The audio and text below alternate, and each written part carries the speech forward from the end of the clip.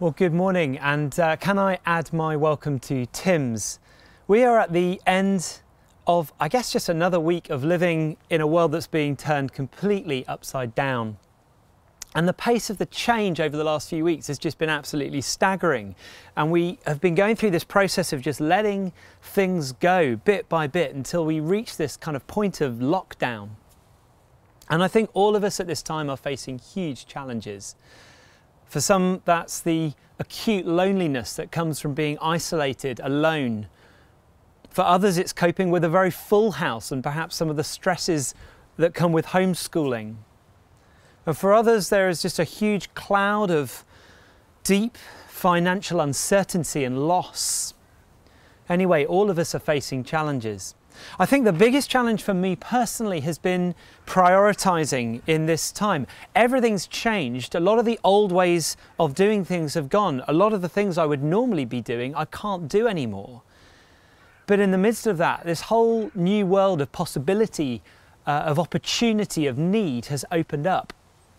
And the question in that is, what is most important in this season?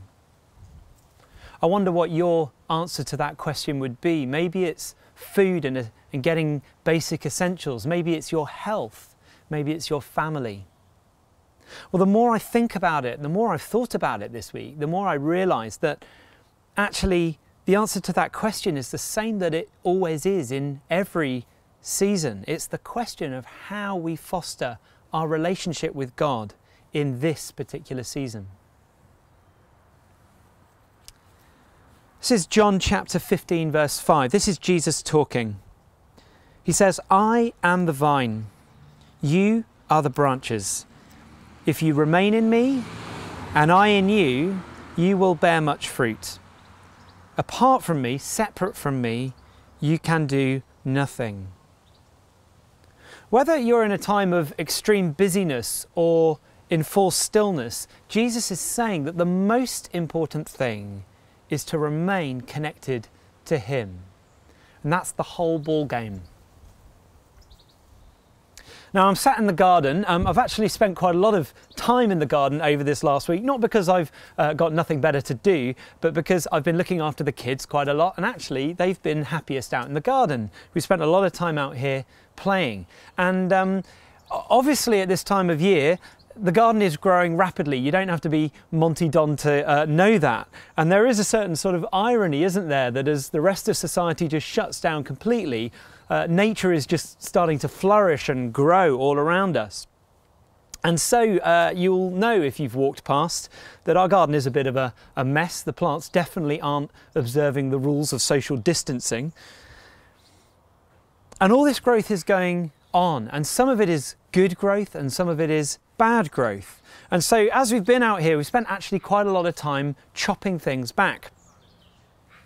Justin Earley has written a book called The Common Rule, Habits of Purpose for an Age of Distraction, that I'm reading. And he talks about a jasmine plant that his mum planted when he was a child. And the jasmine plant is a twining vine, which means that it's constantly sending these shoots out towards neighbouring plants. And what happens if you leave it to do that? It will overgrow and eventually destroy those other plants. And the solution is that you build a trellis for the plant to grow up on. And that's what his mum did. His mum built a trellis against the garage wall, and that enabled them to direct the growth of this jasmine up the wall, so that after a summer or two, the whole wall would be covered with this beautiful display of yellow flowers, giving this lovely, fragrant smell. So jasmine will grow at all times. Whether the growth is good or bad, it's going to grow. And Early suggests that we are the same. This is what he says: "Our lives are something like a jasmine plant, and our days and weeks are something like the trellis. At best, we're made to grow upward, blossom beautifully, and fill the earth with all the rich fragrance of God's uncountable glories. Yet we are fallen, we are twisted, but that doesn't mean we don't grow. It means that we grow sideways in ways we weren't meant to, often twisting into something that kills us and hurts those around us. Should we do nothing, we will still grow. but we're likely to grow into habits that are destructive, not only to us, but to those around us. He's saying that our days and our weeks are the trellis. Now, our trellis over the last couple of weeks has been completely torn down, the trellis of normal life, but we are still growing. And so the question is, how are we going to grow in this time when everything has changed? Now in John 15, Jesus is facing his death and the disciples are facing this uncertain time, and everything that they've built their life around up to this point is unraveling, and they're facing a whole new world and the challenges of finding new ways of operating as disciples of Jesus. And Jesus is explaining to them how to be disciples in this new era. And he gives them three things in these verses to focus on. So the first one is to remain in him. Remain in him. And really this is the central point, isn't it, of this vine and branches metaphor. Branches need to be connected to the vine, otherwise they shrivel and die. Jesus is going, but the disciples need to remain in him. The second thing he says is that they need to seek fruitfulness. This is verse 8. This is to my Father's glory, that you bear much fruit, showing yourselves to be my disciples. Now, if you're like me and juggling a whole dizzying array of priorities at the moment, a good question to be asking is, where is the fruit? You know, there's an awful lot that we can do, but what is God calling us to do in this season? What is fruitful? And if this idea of fruit, if you're wondering what do we mean by fruitful, well, there's a whole bunch of different ways to explain that, but let's go back to basics. Galatians 5, the fruit of the Spirit: love, joy, peace, patience, kindness, goodness, gentleness, faithfulness, self-control. These are the fruit of the Spirit, and it's a good question to ask in all that we're doing in our days. Where are those things? Where is the fruit? Remain in him, seek fruitfulness, and then thirdly he tells them to ask. And this is verse 7. If you remain in me and my words remain in you, ask whatever you wish and it will be done for you.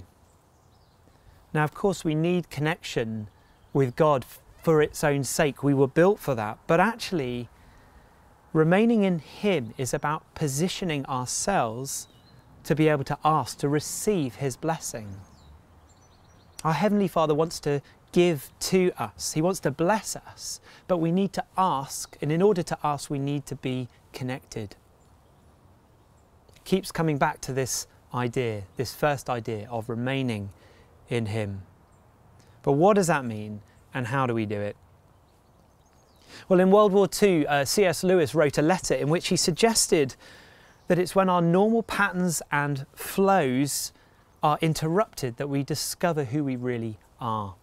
Now, that's quite a sobering thought for some of us who are parents who get interrupted all the time. But we are now at a time of national, I guess international interruption. And I think we are all learning quite a lot about who we really are. But it doesn't end with who we are today, because our development does not go on hold, even though the whole country kind of has. We're like this garden. We are constantly growing, constantly becoming, and the question is, who are we becoming in this season? Here's 3 suggestions for how we can become people who remain in Jesus, abide in him. Firstly, build your trellis intentionally. In all this chaos, some of us are run off our feet, some of us are sitting in the doldrums of a furlough.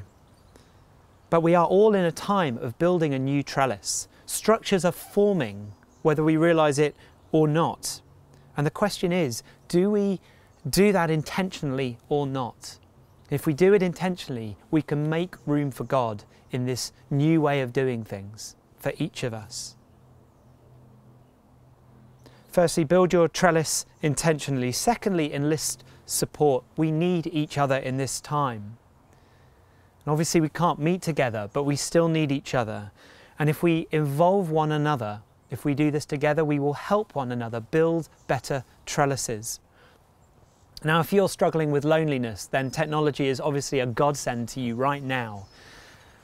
Can I suggest that we use it not just for sort of big group messages or message boards, but in particular in small groups? Maybe there's just one or two people that you could journey with daily and ask these questions, ask them to help you as you work out what life looks like and where God features, how remaining in Jesus features in your day.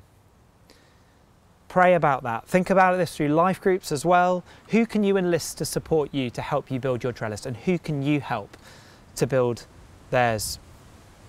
Build your trellis intentionally, enlist support, and then thirdly, embrace the space.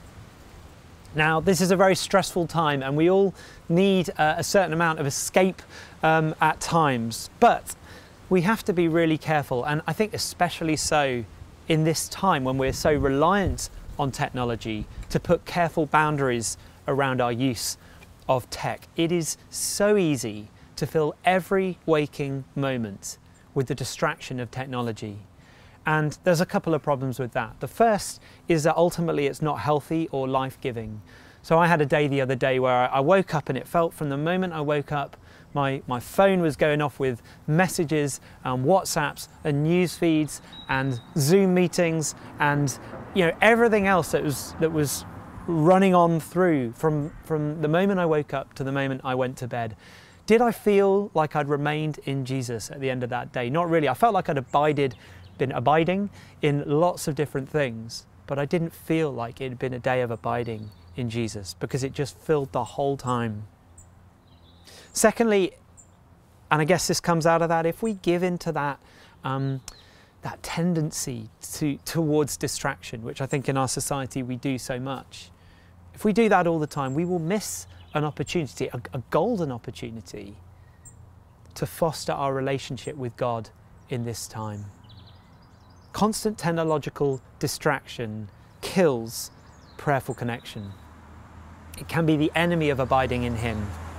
Now, please don't hear what I'm not saying. Of course, technology is incredibly valuable to us at the moment. It's been a precious, precious gift. But because of that, all the more so, we need to put boundaries into place to limit it.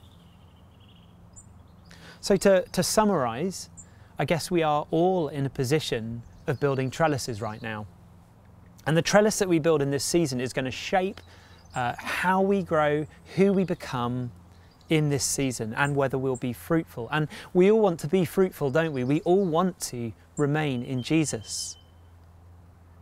And, I have to say, this isn't about legalism. This isn't about putting more pressure on you. Maybe you feel like you're just hanging on at the moment, hanging in there. Maybe this last week has been one of the hardest weeks you can ever remember. I don't want you to hear that this is another thing to do on top of all the other things that you're struggling to do. It's kind of the opposite. This is about allowing God's grace to be at work in our lives. This is about allowing God to help us be fruitful in all those other things that we are trying and struggling to do.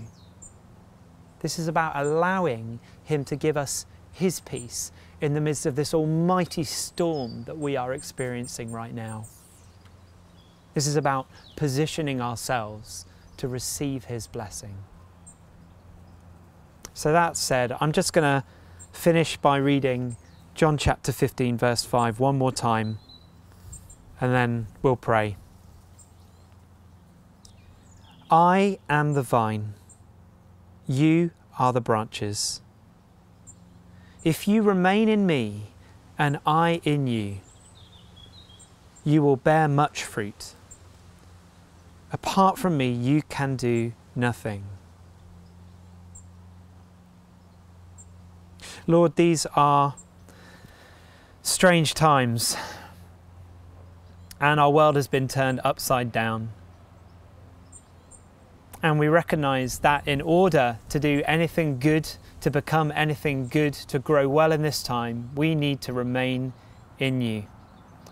And so I pray that you'd help each one of us as we come to terms with a completely altered reality. You would inspire us, send your Spirit upon us to teach us, to guide us, Help us to make time for you, space for you,